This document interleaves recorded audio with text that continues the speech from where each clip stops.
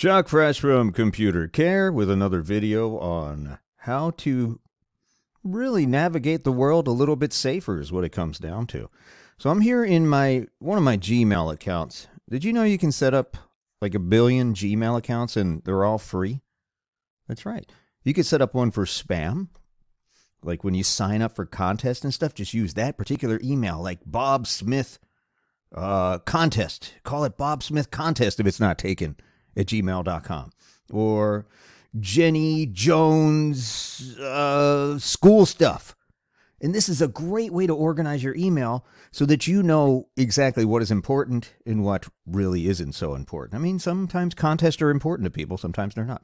But so that's a great way to separate your email. Create separate email accounts. Of course, it creates a little bit more management, and you'll have to be a little more organized to follow it and find where something is so you don't avoid missing emails. And if you're entering a bunch of contests, obviously you want to check that contest email periodically, which means you need to set up multiple email accounts on your device and remember all your passwords. But if you're an organized person, you've got a handy-dandy little notebook, remember, don't keep your passwords on an electronic document stored on your computer because everything can be hacked. Your computer can be hacked, your phone can be hacked, your tablet can be hacked.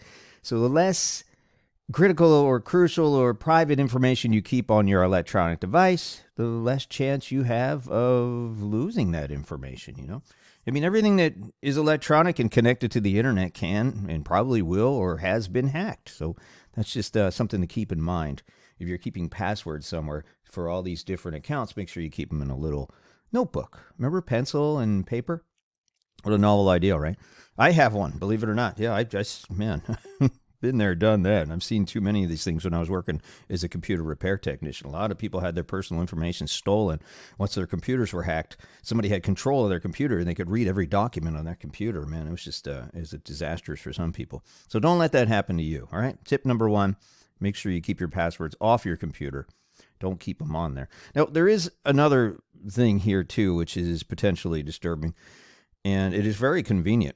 Google Chrome and a lot of browsers will let you save passwords in your browser itself, in the browser software. So when you go to your bank, when you go to your email, you don't have to key that password in every time. Now, to be safe, probably not a good idea to do that. However, a lot of people do. But if you have a password on your computer, well, the good thing is that Chrome, for one, will ask you what your computer's password is before it reveals those passwords to you in a way that you can read. Otherwise, it just shows dots. So I'm going to do another video on that too. Just really go through all the features and benefits of using Google Chrome. We're going to do that in the near future. So stay tuned for that. Like, subscribe, and comment below anything else you want to see too. So we're going to talk about spam now. And Google Chrome and Gmail really, all the browsers can use, you can use Gmail with Firefox, with Internet Explorer, with Edge, with every Safari, any type of browser, even on your phone. But Gmail, for one, has a really, really good spam filter. They automatically filter messages that they consider aren't legitimate. They don't want to throw them away automatically because once in a while, something legitimate does kind of squeak through there, and they don't want to delete it because it could be something important, could be something you're waiting for, could be documentation that you need for a business or a lawsuit or something. And, you know, nobody wants to get sued for throwing away mail because they don't know. I mean, this thing's still developing. There's no surefire way to determine whether a message is junk or not. And there probably never will be, because as soon as somebody figures out the way to determine that, somebody will write a workaround or a loophole or exploit something else. So that's just it's human nature, folks. That's just how things work. But the Gmail application itself does a really good job. I mean, this is my spam folder we're looking at here. This is one of my Gmail accounts. And you can see that a lot of things here, I'm going to give you a couple of rules of thumb. So this is our second tip. How to easily identify spam email. Number 1, if you see anything like this top email from this PC World Shop, which is probably not the real PC World Shop, it could be. I mean, it could be for all that. But anything that has icons in the subject line is typically spam mail. They're trying to get your attention somehow. Why? Because nobody's opening up their emails and they're trying to figure out another way. Is it spam? Probably. Might it be something important? It really depends on what you do and how you use your computer. Let's look at some of the rest of them here. Anything that looks like it's bold is actually using a different font. Like this second one here is using a different font, and this ADT Premiere is actually not using a system font. They've actually replaced that system font with a different font that looks bold. And the spam filters they're not actually reading these as fonts, as letters. They're reading them as characters, and it doesn't know what to do, so occasionally it'll let it through. Now, this one filtered these things.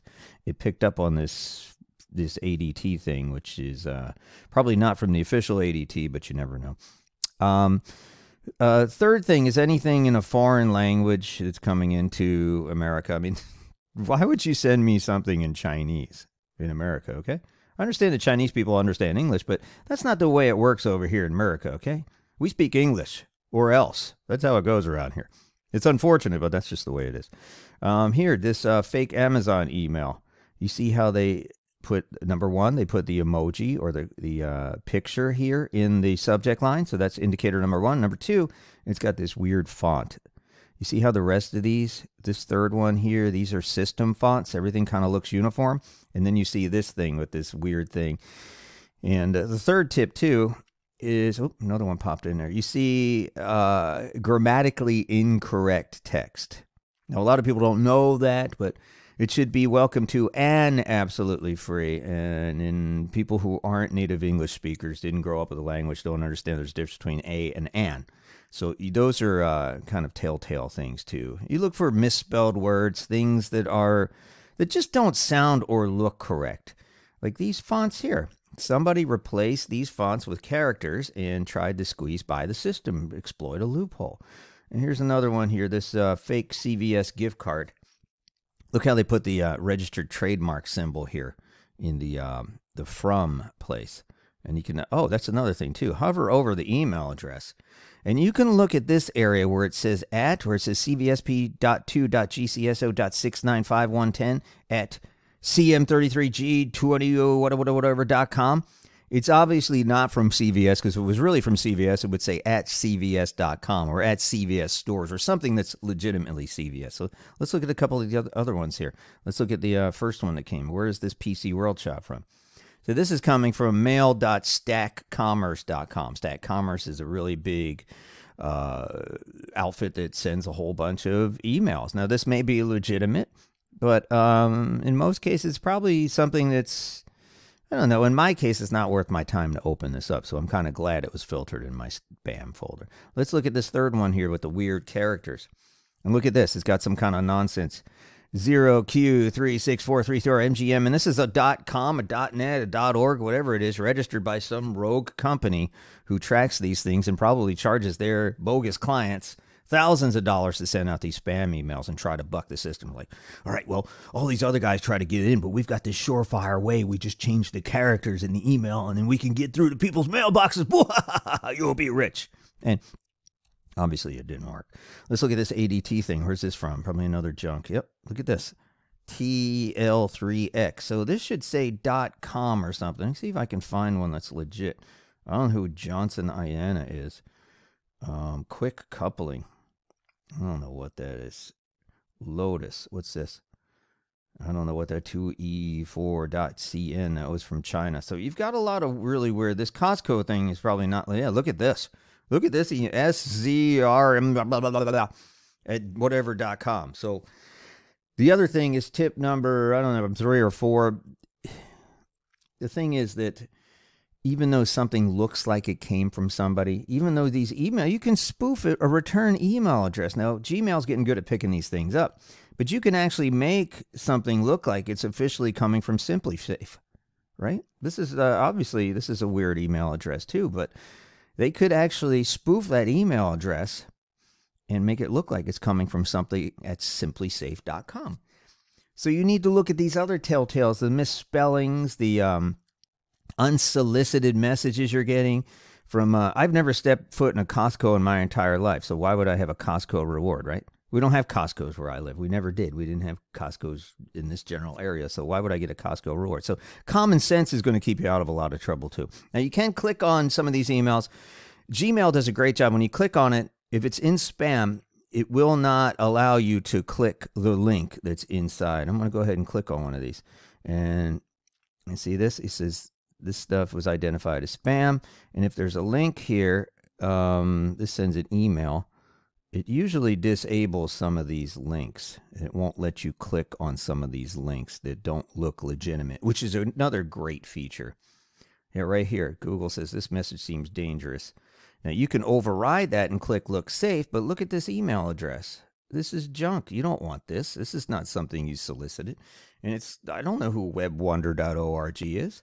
Again, there could be a legitimate offer, but it's gone ahead and blanked everything out. Anything that could be harmful in the email is all blanked out unless I click this look safe. And once I click this look safe, it opens up the email, and it could open up potentially malware contained in the email itself. So you don't want to do that unless you're absolutely sure that you know where this came from. If you're expecting the email, somebody said, hey, I'm going to send you a coupon from Simply Safe. It's going to come from this email address, and they identified this email address, then you want to open it. But in most cases, you just want to leave it alone. Don't click it, or you could end up in trouble.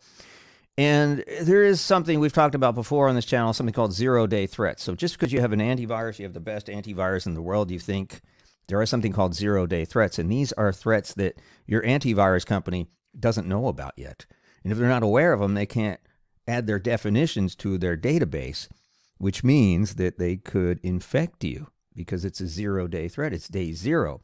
Day one, they may have a solution that they will push through as long as you're updating the definitions in your antivirus, which a lot of people didn't do, as I saw in my business. But again, they're very, very dangerous. And just because you have an antivirus doesn't mean you can go willy-nilly and open anything up in your email. So just be very, very cautious and trust the spam filters for the most case. And again, we'll do a couple other videos. We're going to keep updating this channel. We got a little bit of time now. We just finished something called IndieCon. We actually run a program called Indie Originals Live. We do indie music because I'm an indie musician, indie author, and indie filmmaker. A lot of people didn't realize I did all that stuff, but we're starting to blow that up too. So if you have a chance, pop on over there. I think I'll put the link below, and you can check out what we've been up to. Chuck Fresh for Computer Care. This is your tip of the day.